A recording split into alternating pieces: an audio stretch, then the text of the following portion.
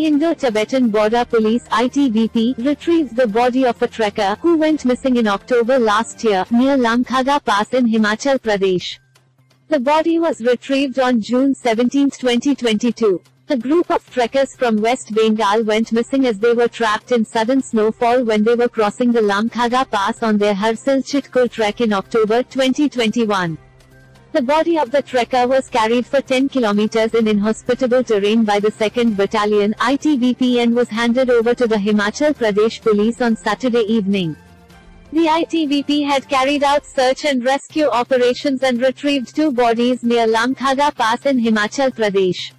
However, one trekker was not found back then due to the accumulation of heavy snow in the region. It seems the retrieved body is that of the same trekker who went missing 8 months ago.